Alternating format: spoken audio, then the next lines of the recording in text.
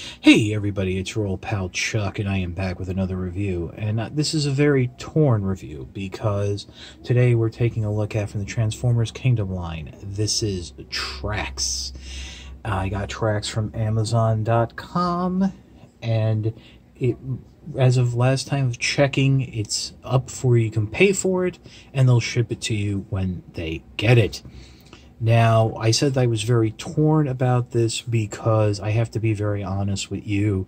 There's a lot of things I like about this figure, but there's also quite a bit I don't.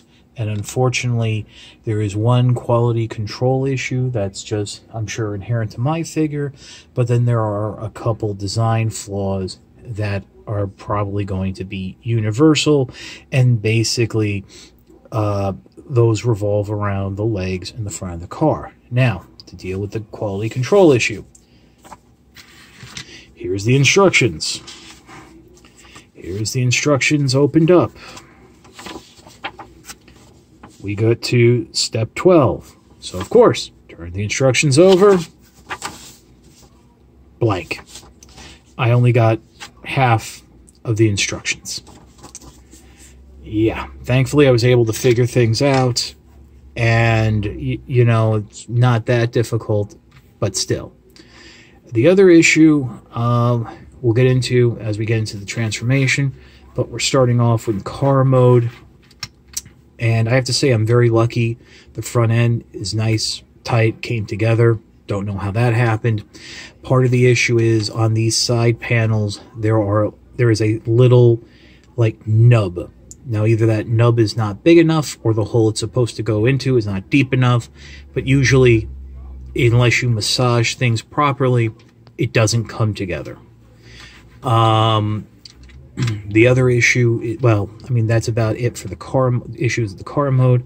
I do like how you can store the weapon and the back hood guns for robot mode here, but this is a very nice Corvette. And I mean, Trax was one of my favorite G1 characters, one of my favorite Transformers. I mean, it's in blue, and I like blue. I mean, this is a great looking figure. It just could have been so much better, but I'm getting a little ahead. I think to start, you know, it rolls. Let's get into the transformation.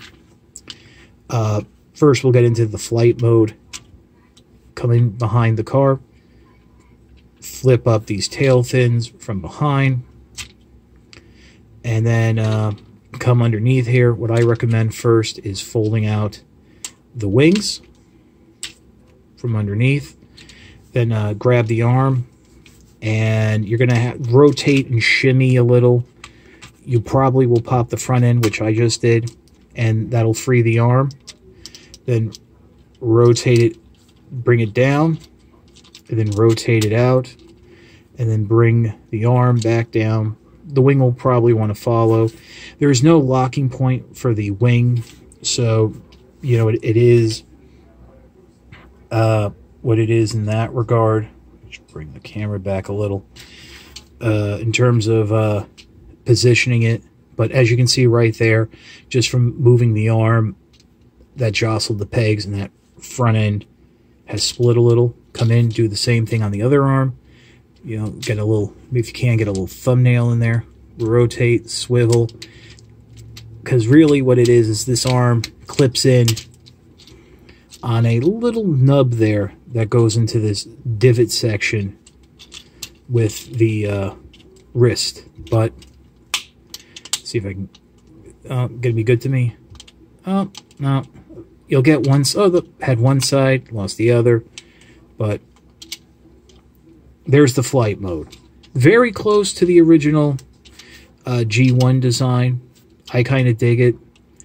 I mean, now, I don't consider Trax a triple changer. I mean, this is a mode, not an alternate form. It's a car with wings. But yeah, you can really see this whole front section here. Oh, got it to stay together. So I got lucky. You know, might as well just keep going forward into transformation into the robot mode. Come in the back here, flip down those fins, just like that. Remove this whole back section, Put it off to the side. You can rotate the arms now at the bicep so the little details can face up. Give yourself some space. Rotate that out to the side. And now what you want to do is you do want those side panels to pop open. And then you want to detach them from what would be the doors, the passenger side and the driver's side doors. That's where you want to lift.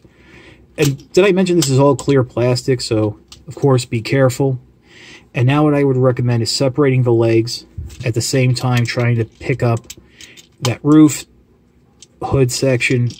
It'll just break free. Well, I wouldn't say break free, but just like that. And then what you'll do is bring that whole section back and rotate it around so it's straight back like that. You reveal Trax's head and the faux chest. Now, let's come underneath. You want to bring the feet up so they're flat like that. Come underneath here, the legs separated. Open up these gray panels. They open up towards each other. I don't know if that really makes a difference, but... And then what you'll do now is there's a white hinge there. You want to bring those legs forward on that hinge and then rotate the panel down.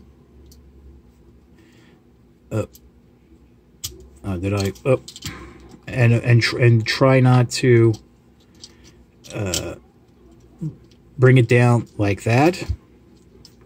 And then the leg was on another hinge on the knee, was collapsed like that. Straighten it out and close it up. And there's a little tab there on the inside of the knee that door will peg into. Do the same thing on this side. Bring it down and down. And of course, if what's happening to me happens to you, that the feet flip, just rotate them around like that. Bring that section back, and then peg it into the knee like that. Now, these side panels, there are little tabs there, little, again, bumps. I don't know if they're not long enough or the hole's not deep enough that, frankly, the legs, those side panels should hook into. Another issue is these hips completely loose. You see right there under the codpiece the faux ratchets. So we'll straighten this out like in a bit when we get towards the end, because the course of transforming this figure, you're going to knock them around. So go ahead, rotate the torso around. Come in underneath, push the chest forward. And what you're going to do now is accordion this joint down. There's a tab there that's going to go into the back section.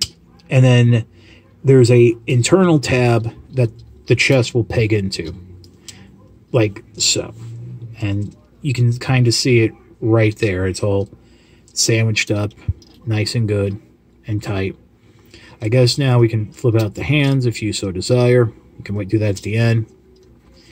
And then coming up to this back section, grab this section. Again, clear plastic, be careful. Sandwich it up. It'll fold down on that hinge. There's a tab there. They'll go into that section right up there. Play with the window. And you got it in. Oop. And you saw right there just how loose the figure can be. Pull back a little more here. Give it some space. To finish things off, you can tab this top section in. And I got to tell you, the torso comes together very tightly. I mean, yes, there is some gappage.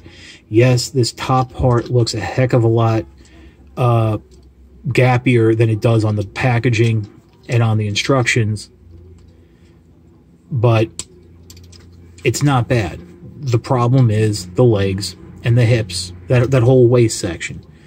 And, you know, right now, you can, if you just look at the figure, it looks fine. But you know, this is the problem we're having right now. I mean, it's very floppy to transform. These panels don't hold together.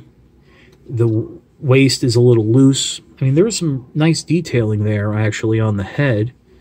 Little grooves and stuff built in. But, yeah. I mean, again, Drax was my favorite character. I'm really disappointed. This was not the figure I thought I was going to get.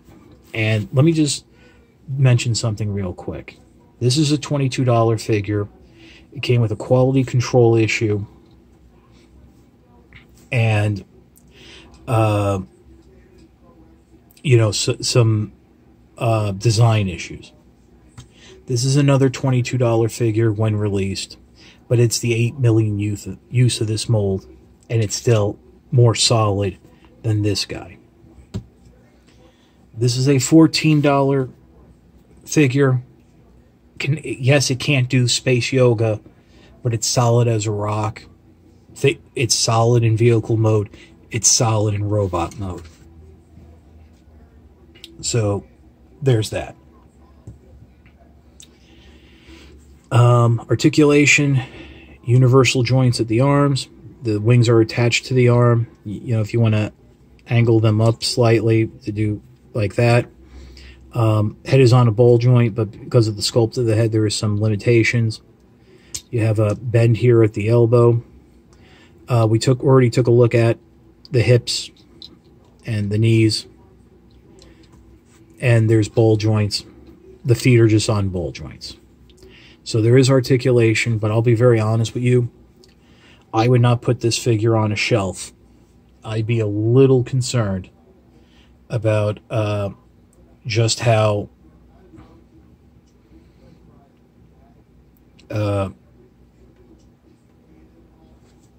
you know, stable it would be. And I'm being honest. So, you know, I just adjusted my lights a little. I'm using a new light box. So, yeah. You know, let's just pause and I'll come back with my final thoughts. I don't think I can really recommend Drax. There's just too much wrong with the figure that I think... I mean, the transformation's actually kind of cool. Like, what they were trying to do with the legs, that was kind of cool. I mean, it broke up the monotony of the... fold the legs over, that's the front of the car. I mean, it was you know, the way that double hinge work with the collapsing. And I think if the joints were a little bit tighter and things pegged in a little more solidly, it would have worked a lot better. Now, I got to be honest, when I first got the figure today, I was angry. I was really livid about how things worked. But I took a breath, sat with it a little bit, and I'm just disappointed because this could have been a lot better. This could have been, you know, the figure, you know, one of the figures of Kingdom that says, wow, this is great. I mean, we have that Generations version of Drax that was okay, and then before that you have an Alternator, which was to a lot of people very fiddly, very complicated. I mean, how hard is it to get a decent Drax? And you know, who knows when, if we'll see this figure done again, this character done again in this style. I mean, the way they do the movies, they'll just throw a name to anybody. But yeah, I can't recommend it. You know, as I said, $14, get yourself a Tobot. You'll have a better time. Now, apparently this figure is showing up at retail locations. It's also, as I said, I got it off of Amazon, and I think other online retailers have it in stock. So if you are interested, and please, if there's a way you can correct the issues that I've pointed out, please share in the comments, and I would really like to know. And I'd also like to know how much effort it would be, and how much out-of-pocket costs, like what tools, what extra instruments you would need, you know, resin, glue to fix that, because I think that's important for people to know. But as this figure is, I can't recommend it. If you're looking for road rage or loud pedal, I would say skip them, because they're going to use this same exact model and same exact tooling, different heads. I don't know if, you know, they'll fix the tolerances and what have you. But that's just me, you know. So if you like this review, please consider liking, commenting, and subscribing. As I've said in the past, why I will always appreciate the views, the likes, comments, and subscriptions. Help communicate to YouTube through their algorithms that my channel is one that should be exalted and held upon high. If you want to make the ultimate sign of support, please consider signing up for my Patreon. It's www.patreon.com/chuckdog1999. Hyperlink in the description below, card here in the corner. All I ask for is $1 a month or $12 a year. No thrills, no tiers, no special rewards. All you're doing is helping me help you, help me to help you bring figures like tracks to you, as well as keeping up the infrastructure of the channel. As I mentioned, I am experimenting with a new light rig, a new light box. Kind of went more into the Foldio system. So, yeah. The first one was too small. I think this one might be too big. Porridge. But anyway, that wouldn't be possible without the support of viewers like you. And as I always say, while if you can't swing the $1 a month or $12 a year, that's fine. I'm not going anywhere. Patreon is just a cherry on top of an already generous sundae. With that being said, this is your old pal Chuck for Tracks. We will see you next time.